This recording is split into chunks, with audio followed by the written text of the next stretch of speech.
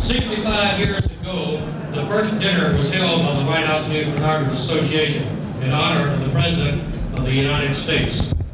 A picture of that event was to measure his professional life, and as our association grew more professional, it is my honor to say that on our 65th anniversary of the White House News Photographers Association, Ronald Reagan.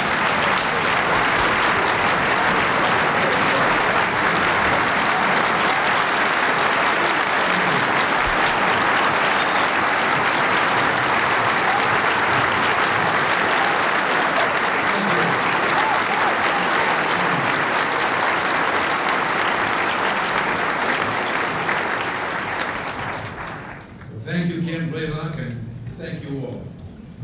By the way, Ken, I understand that you are the first president of this organization to serve a third consecutive term. Congratulations. Yeah, a third term, that's not a bad idea.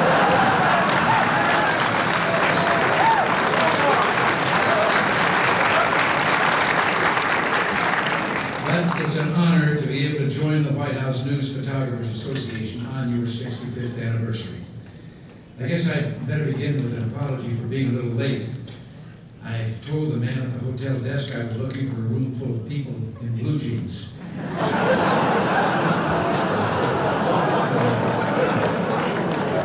But it's a relief to see you without all those foreign-made cameras for once. You know, I was told as the press plane entered Tokyo airspace for the summit, your equipment started beeping, home sweet home. But there isn't a person here who isn't willing to go to great lengths to get a good shot. Just this afternoon, I stepped outside the Oval Office to feed the squirrels. 6 photographers came out of the bushes. It was okay, I had enough peanuts to go around.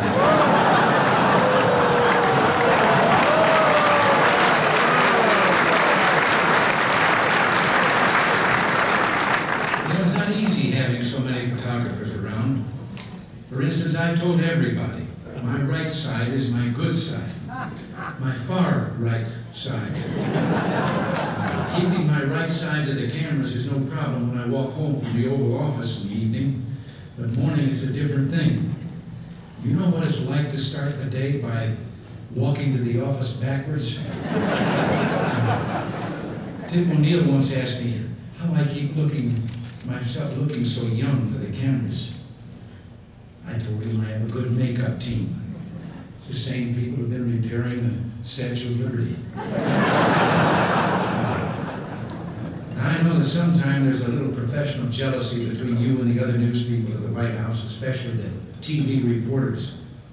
One item I hear from time to time is how much more those TV journalists get paid. And you have to understand how they have to spend the difference on hairspray. But to be serious for just a moment, your work has an appeal and a power all its own. The TV reporter is on for a few minutes and then he's off. Your work lasts. The print journalist may be able to analyze and explain a story at length. Your work presents a story in a second, vividly, unforgettably. It was a photographer, Matthew Brady, who gave us the images of Lincoln that fixed the face of that great president in the mind of every schoolchild. It was news photographers who gave us pictures of the epic battles in World War II, the Marines struggling to raise the flag on Iwo Jima, landing barges crashing ashore on the Normandy beaches, and his news photographers, the photographers here in this room, who have shared with the country both the high drama and the simple humanity of this office of the presidency. Snapping, for example, JFK concentrating at his desk while John laid on the floor. Your work is not passing like so much of the news, but a living part of our historical record. And now I've talked long enough, and Ken Blaylock and Paul Lyons, I think you're supposed to come over here and between the three of us we're to present some awards.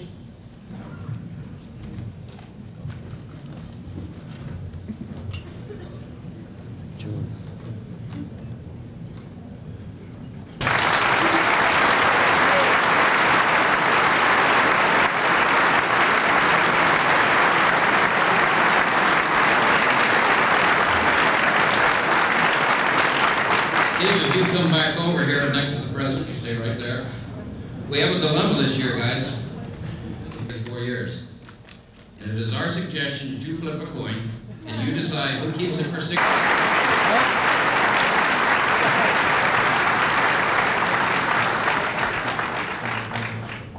The President would like The honorees will come up here. To all of you, thank all of you very much. God bless you.